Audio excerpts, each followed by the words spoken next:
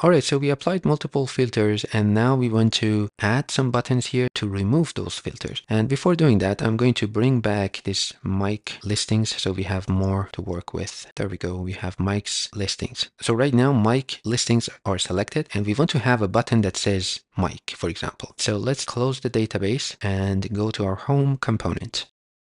So in this div where we have the filters, we want to include those buttons. Let me add some classes first. So we will have flex, items center, and some gap.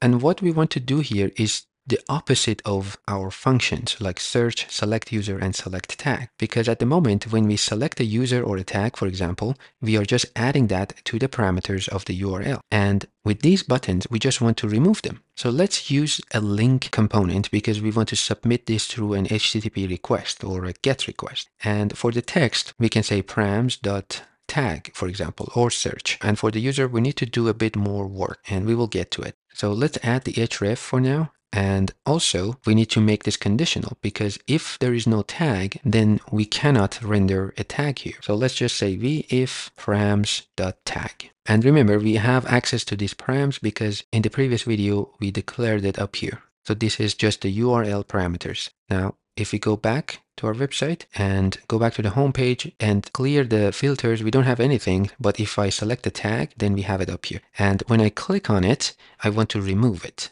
This can be done through a function, just like this search function, or we can do it in line through this href. So we can bind this to the route function again and submit this to the same page, which is home page, and then send the payload as a second argument in this route function.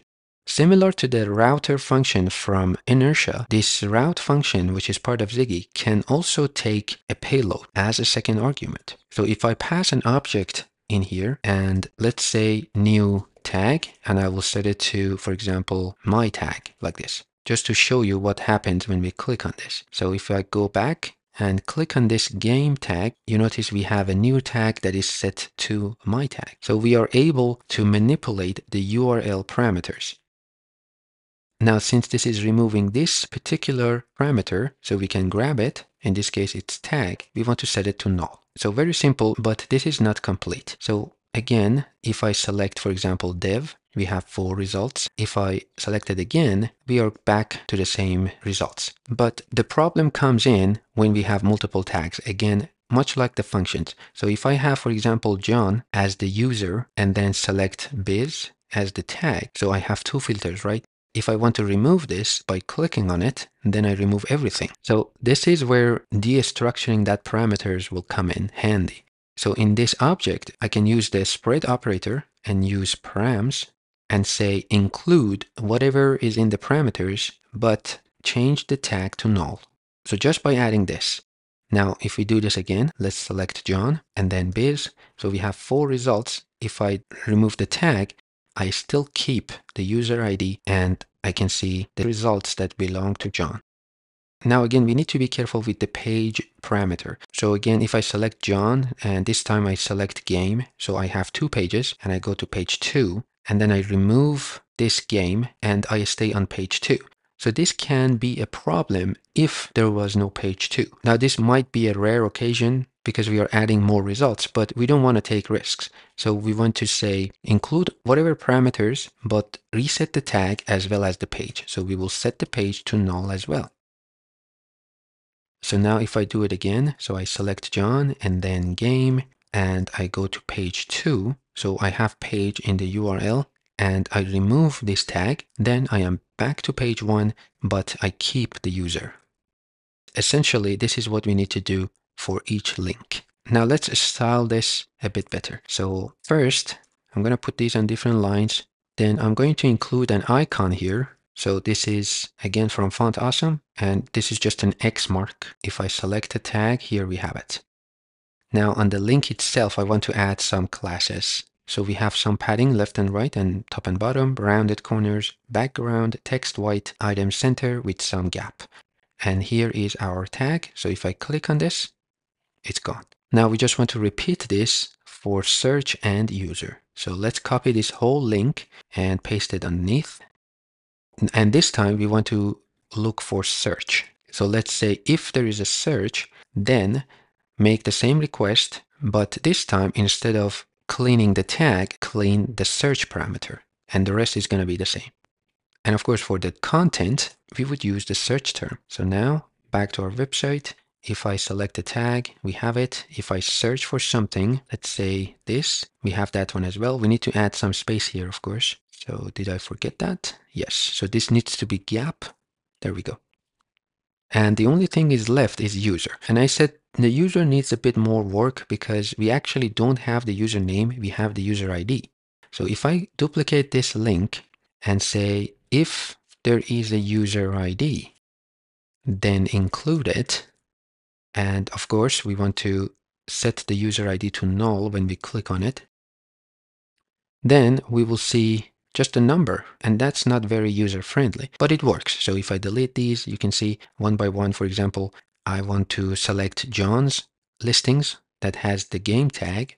But now I changed my mind. I don't want only John's. I want all the listings with game tag. So I will keep game, but now Mike is included. So I can select that guy and it works.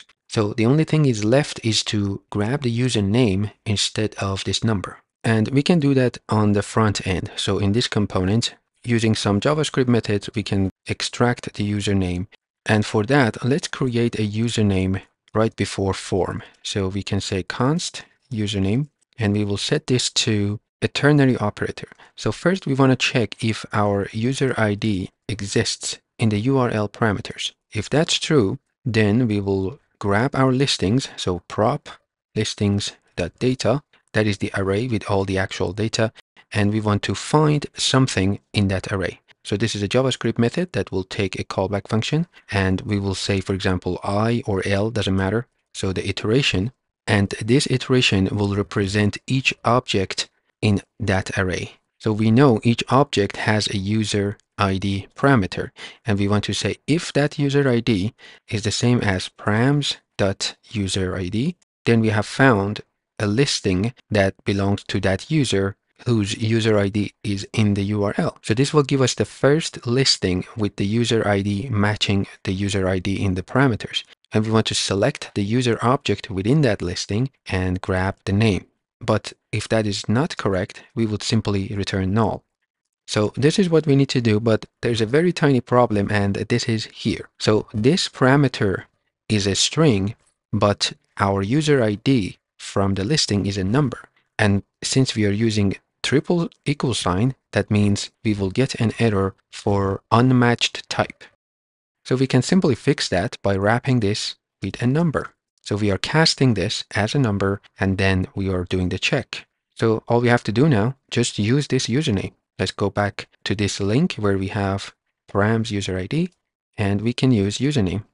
Now let's go back to our website, give it a reload. There we go, we have Mike. If I deselect it, then it's gone. If I select John, then we have the user ID, but of course the name is in the tags. So everything works properly. We can filter by tag name, we can filter by username, we can even filter by a specific phrase, for example, that QUI. Again, we have a lot of results that has that particular phrase in it, but we can change that with anything just by adding multiple filters. So if I go to page 2, we still have those filters. If I don't want a particular filter, I can simply remove it, and then we keep the rest. So we can easily delete and add filters now, and we are done with our index function of our listing controller. So basically our home page. And we actually covered a lot through this one function. We covered some advanced filtering and pagination and returning different results based on different criteria.